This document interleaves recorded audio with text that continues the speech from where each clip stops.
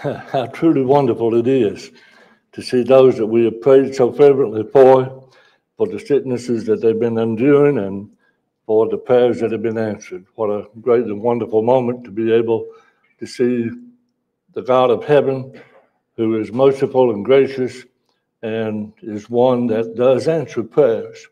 And we're thankful to him. And we need to be just as fervent in the giving of thanks for the things that he has done for those that have been sick. And it's so good to see each and every one in our audience this morning. So sad about Brother David and Sister Kelly. And of course, as it always seems in any situation, things could be worse, but they were as bad enough as they were, and we're thankful that they were no worse, but pray that good can come from this in some fashion, some form or another. So thankful to see everyone in our study this morning. Hope that our worship of God will be in spirit. Our hearts will be involved in all of what we've already done, in the singing, in the praying, in the remembrance of our Savior as we partook of his flesh and took of his blood.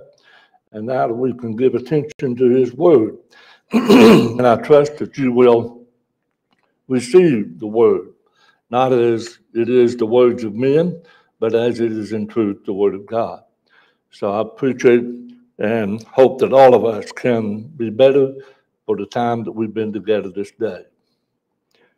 In 2 Timothy chapter 3, I'd like for us to begin reading in verse 13. But evil men and impostors will grow worse and worse, deceiving and being deceived. But you must continue in the things which you have learned and being assured of, knowing from whom you have learned them, and that from childhood you have known the Holy Scriptures, which are able to make you wise for salvation through faith which is in Christ Jesus.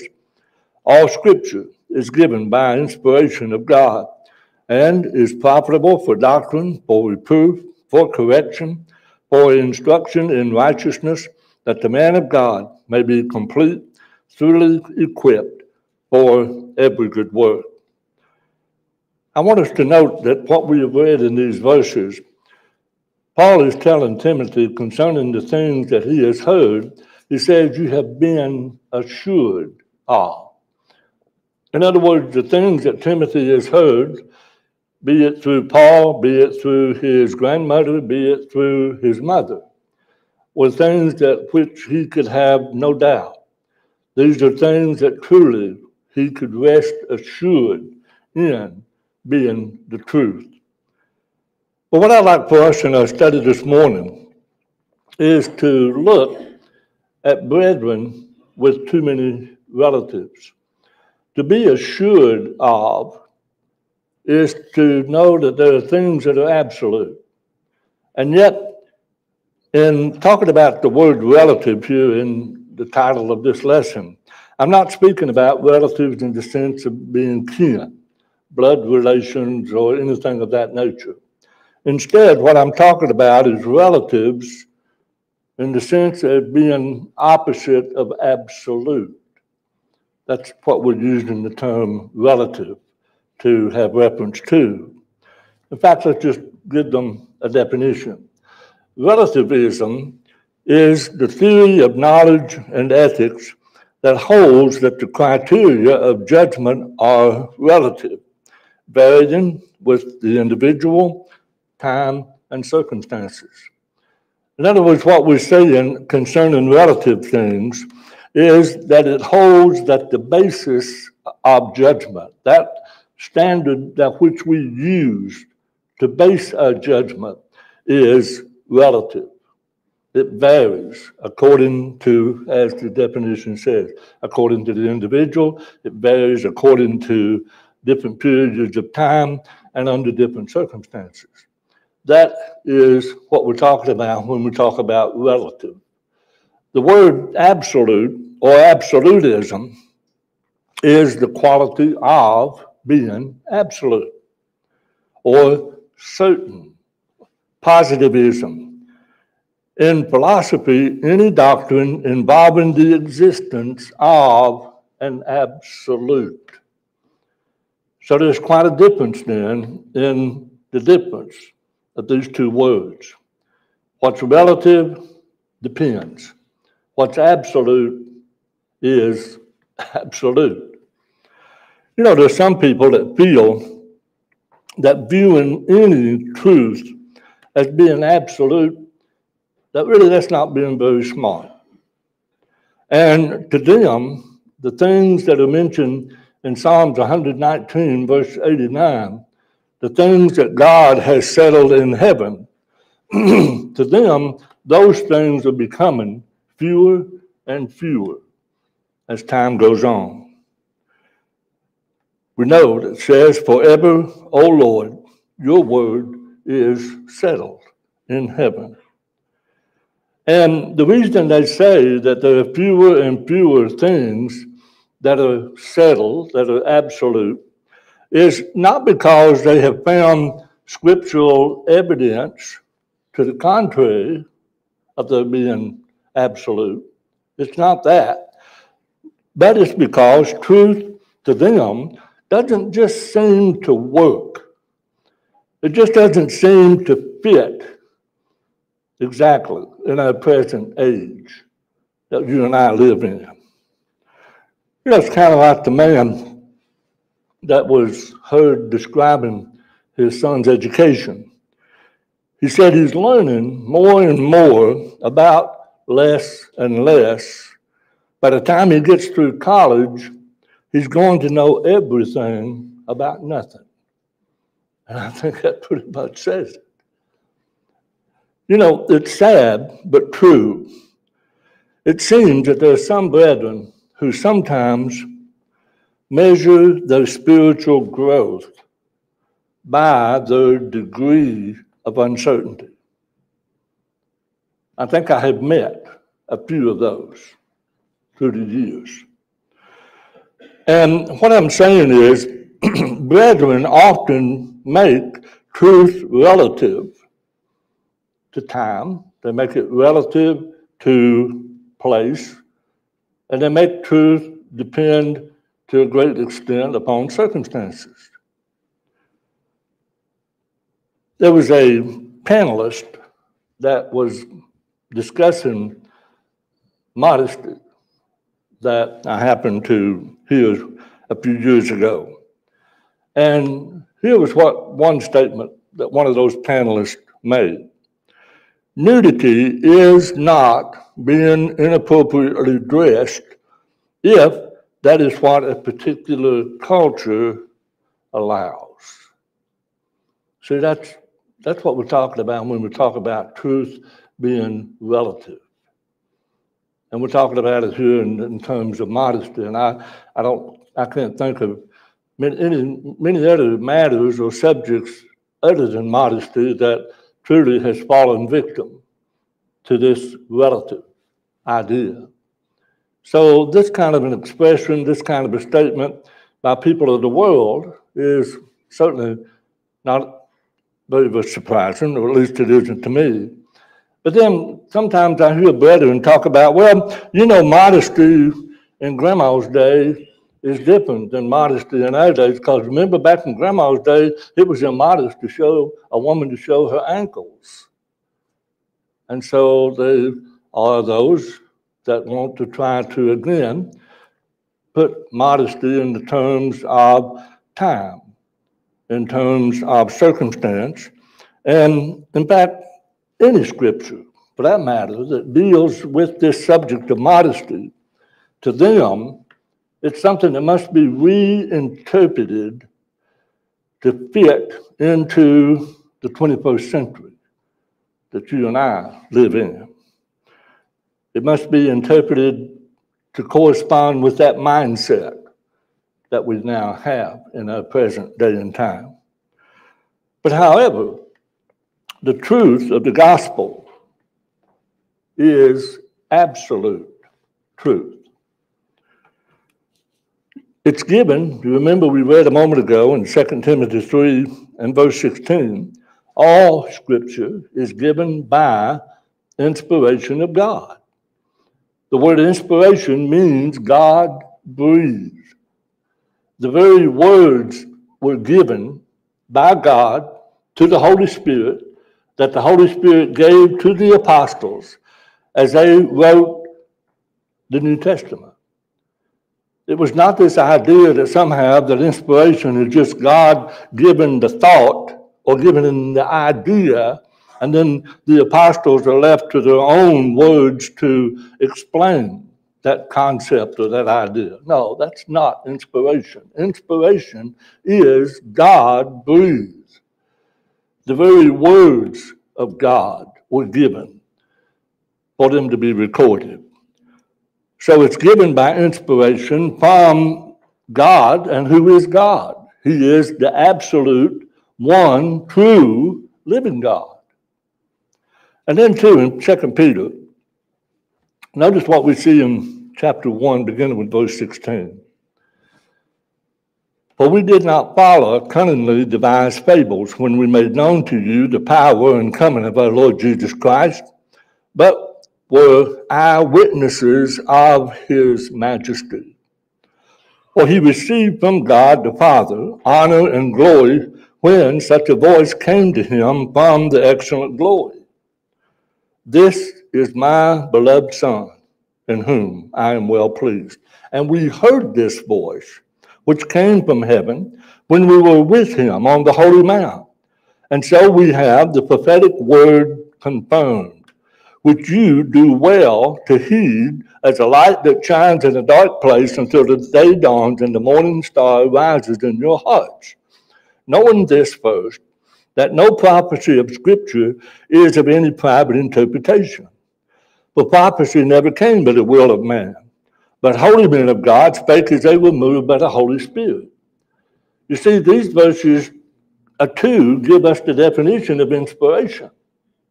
It's not the idea that God gave the idea, the thought, and the apostles or the writers of the New Testament were left up to choose their own words. As it said there, prophecy never came by the will of man. It's not of any private interpretation. If the writers of the Bible have just been given the thought and were allowed to use their own words, then that would be of their own private interpretation. But Peter very clearly says it's not that way. That's not inspiration.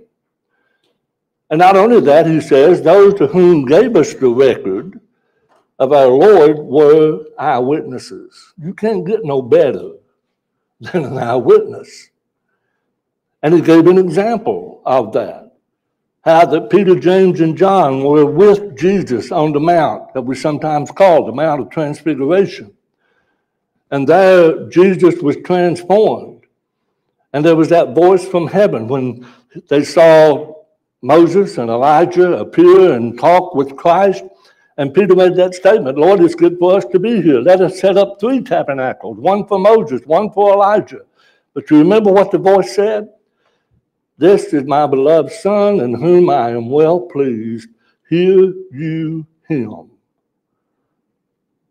Peter said we were eyewitnesses of that. We were eyewitnesses of the glory and the honor that Christ received from God. So that's the record that we have. That's the truth of the gospel, and that's what we must understand that helps to assure us that it is absolute in what we have. And it's been given to make us sure of more things, not less. Things that have been settled in heaven aren't becoming less and less. These things make us sure of these things that have been settled. It's not less and less. It's the fact of the matter that it is as God's word states. This is the absolute in the matter. You know, Timothy, he could be positive about his teaching. We read 2 Timothy 3, but let's go back and look at verse 14. But you must continue in the things which you have learned and been assured of, knowing from whom you have learned them. and that from childhood you have known the Holy Scriptures, which are able to make you wise for salvation through faith, which is in Christ Jesus. See, Paul is telling Timothy, you can be assured. You need to rest assured of the things you've been taught. Why? Because of the source. He said, knowing from whom you have learned them. He learned them from Paul, and of course we know in the other letter that Paul wrote to Timothy, he makes mention of his grandmother and his mother, whose faith that was in them, and Paul was convinced that it was also in Timothy. So Timothy could be assured of the things that he had heard, knowing from whom he had heard them. Now look at 1 Timothy 1 and verse 3. Paul says, as I urged you when I went into Macedonia, remain in Ephesus that you may charge some that they teach no other doctrine. So now what's Timothy doing? Timothy has been assured of the things that he has learned. He knows from whom he's learned them. And now he, in turn, is going out and he is teaching others that here is the doctrine, here is the teaching, here's the absolute truth. Teach no other than this. That's the assurance. That is the absoluteness of the things that Paul had talked about concerning Timothy. And you know, Luke wrote of things which were most surely believed, and they were of infallible words. Let's look at it in Luke chapter 1. For as much as many has taken in hand to set forth in order a declaration of those things which are most surely believed among us. Most surely believed among. And notice as he opens the book of Acts, Luke also wrote that book, Acts chapter 1 and verse 3. To whom he also presented himself alive after his suffering by many infallible proofs, being seen by them during 40 days and speaking of the things pertaining to the kingdom of God. The things concerning Christ, his death, his burial, his resurrection, his ascension. All of these things were things that they were eyewitness account that could be given. Paul made mention of them in what he talked about in 1 Corinthians chapter 15 concerning the resurrection of Jesus. How that he was seen of the apostles, how he was seen of others, how he was even among the apostles. And even this passage here by Luke says that he was seen by them during 40 days. This was after his resurrection. Jesus remained with his disciples. You remember Thomas. Thomas was not always with the apostles on occasions, and on one occasion when Jesus came to him and it was made known to Thomas, Thomas was a little bit hesitant, a little bit doubtful, until it was that Thomas happened to be in the presence of Jesus and with his finger was able to put them into the nail print of his hand and thrust his hand into Jesus' side. And Jesus said, blessed art thou, Thomas, because you have seen and believed. But blessed are those that have not seen and believed. How is it that we can not see and believe? It's because we believe in that which is absolute. We believe in that which is infallible. We believe in those things that it says that we can be surely believed. So do we? Is truth that absolute to us? Or is there questions? Is there suspicions? Is there doubts that we have? You know, Paul, he didn't think that truth changed. Whether he went from place to place or given different circumstances, situations that there might arise. Paul didn't think for 1 minute that truth changed from one place to another, from one situation to another. You remember he rebuked Peter's behavior in Galatians chapter 2. There in verse 14, it says, but when I saw that they were not straightforward about the truth of the gospel, I said to Peter before them all, if you being a Jew live in the manner of Gentiles and not as the Jews, why do you compel Gentiles to live as Jews? See, Peter on this occasion allowed situations to change him, but he was rebuked for it. Why? Because truth is truth, no matter what the situation, no matter if you're in the company of who. Peter was in the company of Gentiles, and then when he heard that Jews were coming to town, he distanced himself. Hypocritical, certainly. But Paul rebuked him, and Paul shows us that truth, regardless of situations, is still truth. That God is no respecter of person, as Peter should full well have known that from Acts chapter 10. That was one of the first words he spoke when he made it into the house of Cornelius. Of the truth I perceive, that God is no respecter of person, but him that feareth God and worketh righteousness, to him he is accepted of God. But we see how easy sometimes we can let situations change the truth for us. If it can do it for Peter, it can do it for us. The temptation is certainly there. And then notice that Paul preached the same truth everywhere. In 1 Corinthians 4, in verse 17, for this reason I've sent Timothy to you, who is my beloved and faithful son in the Lord, who will remind you of my ways in Christ, as I teach everywhere in every church. Do we think that Paul went to Corinth and taught the covering and went to some other church and didn't? No. Do we think that Paul went to the churches of Galatia and taught there's no need for circumcision to be forced as an act of obedience to Christians, and went everywhere else preaching something different? No. Whatever Paul preached in one place, he preached in another. Why is that?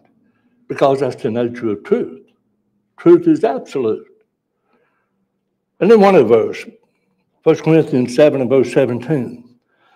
But as God has distributed to each one, as the Lord has called each one, so let him walk. And so I ordained in all of the churches. So truly, Paul preached the same truth everywhere he went, no matter what the subject pertained to. But you know, the truth of the gospel is hindered by brethren with too many relatives. You know, this hindrance is obvious when they make no effort to apply truth that may in some way be stated in a relative term. For example, in 1 Corinthians 11, verses 14 and 15, notice it says, does not even nature itself teach you that if a man has long hair, it is a dishonor to him? But if a woman has long hair, it is a glory to her, for her hair is given to her for a covering. Long hair. Well, somebody automatically asked, how long is long? Well, there's the matter of distinction, isn't there? Isn't the matter of distinction always held true throughout the scriptures, all the way back to the day of Adam and Eve, all the way up through the Old Testament period of time?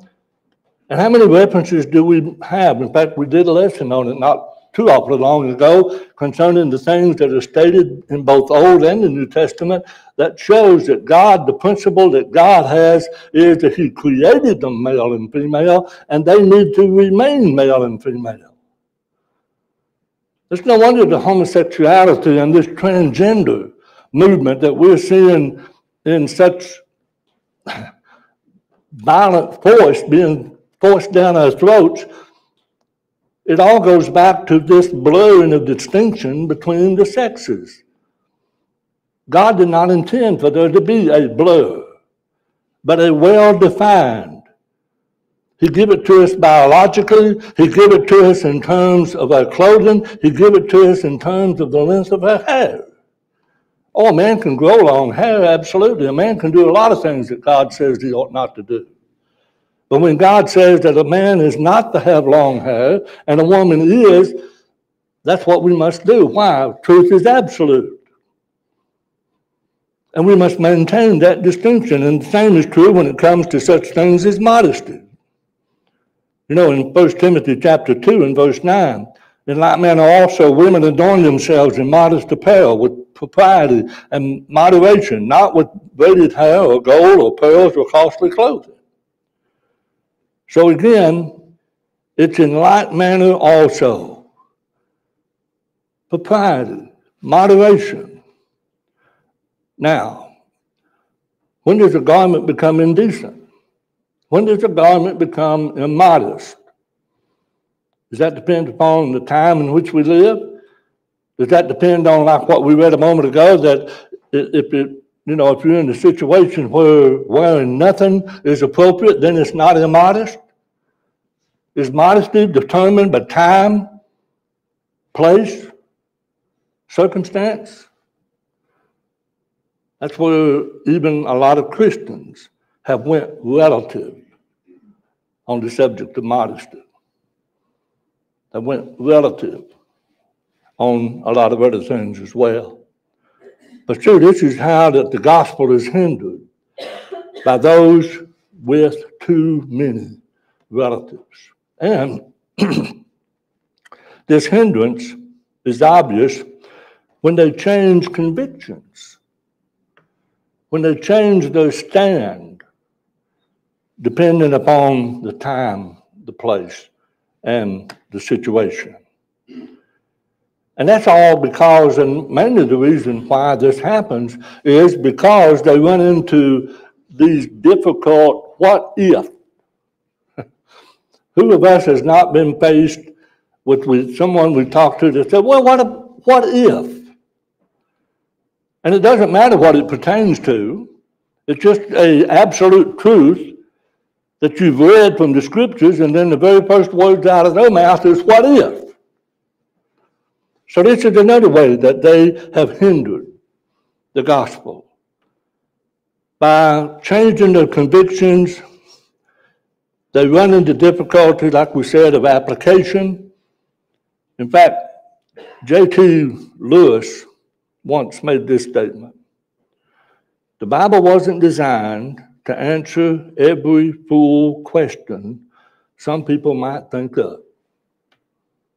And that's true. I say an amen to that. Take, for instance, the necessity of baptism. The Bible is absolute on that. But then somebody comes along and says, well, what if? What if there is a fatal accident on the way for that person to be baptized? Friends, it still doesn't do away with the absolute truth. I still can't teach anything other than he that believeth and is baptized shall be saved. A lot of brethren want to say, well, I just can't believe that God would allow a person like that to be lost. Well, if God doesn't allow that person to be lost, that's his business. You know what my business is? My business is to teach the truth. He that believeth and is baptized shall be saved. And not go into all of these what ifs. And therefore, in the end of it all, I have lessened the absoluteness of baptism. That's what I've done. And that's some things that brethren do with these what ifs. There is, of course, the necessity of confessing sins. We had a we had a professed gospel preacher up in Virginia, lived right across the line into Kentucky. And he made the statement that if a person just comes down the aisle, he's confessing his sins. Well, the Bible says confession is with the mouth, doesn't it? Romans 10, verses 9 and 10, for with the mouth For with the heart man believeth unto righteousness, with the mouth confession is made unto salvation. You know, there's a lot can be said about a person's character, a person's honesty, and a lot of other things. Of the coming down the aisle, the courage that it takes to be willing to admit sin. But just to say that just the act of coming down the aisle is the confession, that's beginning to get into what if. What if they just come down the aisle? Friends, we have to teach what the truth is. The absolute truth is confession is made with the mouth. And then what about when it comes to drawing lines of fellowship? Well, what if? What if they just quit attending? I've heard places where, and myself have heard brethren say, well, we can't withdraw from them because they don't attend here no more. They just stopped attending. Well, they were members here. It was a responsibility the church had toward them, and they had toward us being a member of the church here. And just to the fact that they went back on the Lord and just stopped attending doesn't mean that we've lost all responsibility towards them, nor that they have lost all responsibility in regards to the church. So, what does the Bible say? The absolute truth is that we withdraw from every person that walks disorderly. So what if? What if? Well, we can't minimize the absolute truth in the matter. And then there's that idea that many of our brethren have, that the church can take out of its treasury and send to others that aren't Christians. And so when we argue, as the Bible teaches, that all the evidence that we can see, all of the examples that we have in the New Testament concerning the church taking money in the matter of benevolence and giving it to anyone, they were needy, they were destitute saints. Again, I had a preacher up across the Tennessee line. See, we live too close to too many states in Virginia. It was either Kentucky or Virginia or Tennessee. And they had a radio program. And they got on that radio program and brought 4 lessons on the fact that the church could assist out of its treasury anyone that was in need, Christians or not. And they tried to make out like that those that believed that only money from the treasury could be given to a saint was a saints only position, and they compared it to faith only. And that, of course, would create a lot of prejudice, I'm sure, in the minds of Christians that were not up on the scriptures as they ought to. Oh, wait, you know, they're just as guilty of people that believe in faith only. Well, no, it's a matter that what the scriptures teach that it is saints only. And they gave the illustration on one program. They said, here's a man, not a Christian, he comes to the assembly. He stays and remains for the entire worship period. The Lord's Supper is served. Then when the collection basket is passed, he lays a $100 bill in the collection basket. And then after services is over, he goes home and his house is burnt to the ground. And he said, don't you know that them folks down at that church wouldn't give that man a dime of money out of the treasury? Well, what does that do? That creates prejudice, resentment, ill feelings. But see, he wasn't going to be honest enough to say, no, they may not take money out of the treasury, but those people down there will help that person in the way they can out of their pockets. But no, he didn't mention that. He just wanted to create the prejudice against the truth.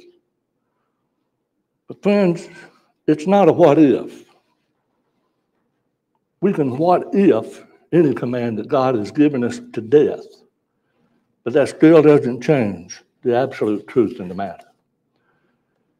And 2, we can see this hindrance because they run into some unpleasant or some unacceptable situation where here the application needs to be made of the truth. Especially when it comes to a loved one, a family member. And they feel like that to stress this absolute truth is going to leave this loved one out when we apply this absolute truth. Many people get upset over what the absolute truth is on baptism. Why? Because they realize their mom and dad either never did or never has or never will obey the gospel. So they want to change the necessity of baptism based upon the fact that this puts a loved one into jeopardy. So we just change the truth. We make the truth relative. Or maybe it's that here's a family member that's a member of some denominational church. So whenever the truth, the absolute truth, is taught concerning the one church, the one body of which Jesus is the builder, Jesus is the purchaser of it with his blood, and he is the head of it.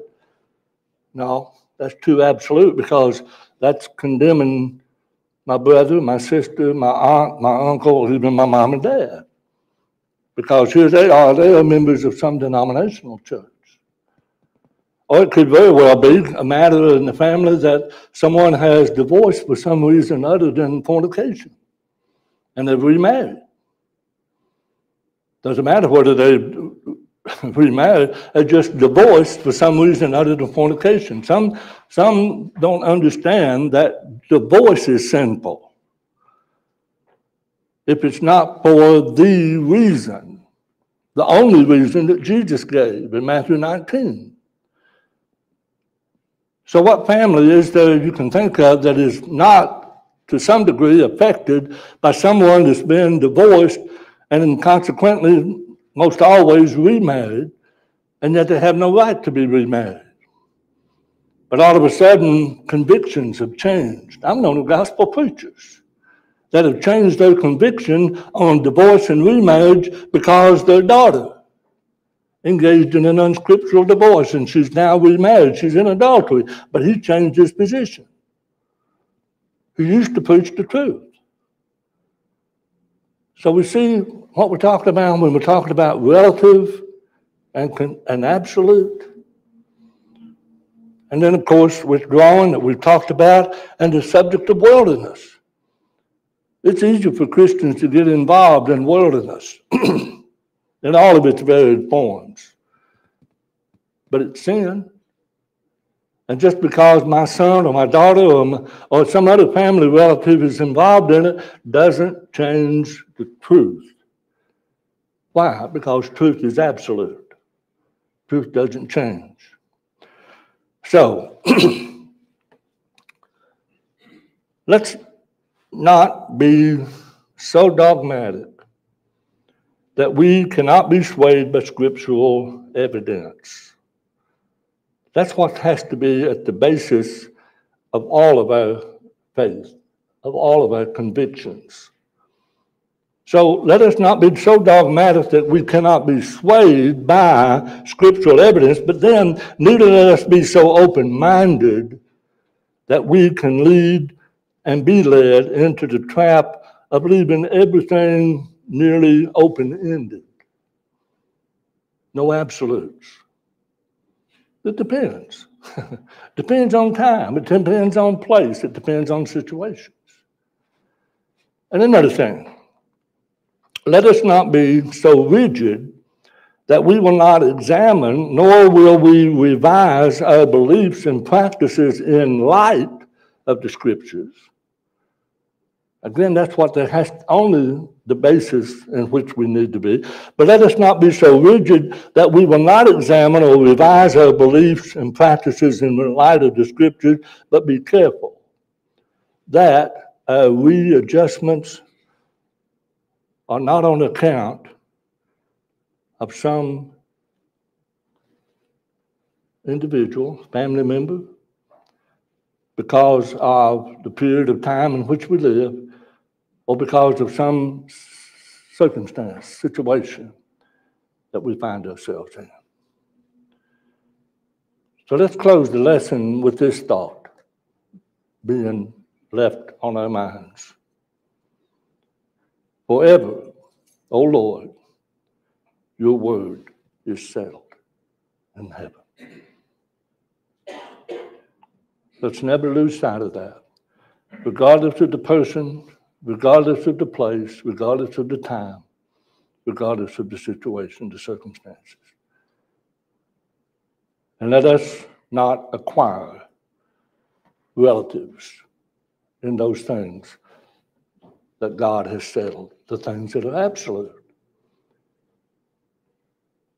If we do not obey the gospel, the absolute truth is that God will come in flaming fire, taking vengeance on us. We know that from 2 Thessalonians 1, verses 7 through 9. If we obey not the gospel, it doesn't matter who I am. It doesn't matter who you are. It doesn't matter who the person is that you're thinking about. It doesn't matter if it's your mother or dad. It doesn't matter if it's your son or daughter. If they do not obey the gospel, they will have vengeance taken upon them in flaming fire. That truth is never going to change. So why not now, the opportunity that we have, if you're here and you've not obeyed the gospel, through the hearing of his word, have the faith that only comes through the hearing of his word. Let that faith motivate you to obey. Have an obedient faith that you're willing to do what you see and read and have been taught in God's word. And that is to repent of your sins. With your mouth, confess the faith that you have, that Jesus Christ is the Son of God, and be willing to be buried with Christ in baptism, where we can contact that blood that we have just commemorated and communed with. That power that's in the blood. We sing that song, there's power in the blood. But we only contact that blood when we're buried with Christ. We are buried with Christ when we're baptized into Christ. We can obey the gospel. And regardless of what comes, regardless of when it comes, if we're faithful, heaven can be our home. We don't have to worry about that vengeance that will come. And maybe you're here and you've obeyed the gospel, but yet there are those things that we've talked about. There's worldliness in your life. The world is all around us. It's tempting us every day. It's tempting us almost every moment of the day. When we succumb, let us be honest enough to admit it, acknowledge it. Let us lay aside the sin that does so easily beset us. And as a Christian, let us run with patience, endurance, the race that's set before us. It's not a matter of who finishes first, it's just a matter of finishing. That's the important thing, finishing. And if somewhere you've gotten sidetracked, there are many paths, there are many wide and broad ways to go in this world. But let us go back to that straight gate and that narrow way, because that's what leads to life. If we can assist you in either of these ends, let it be known.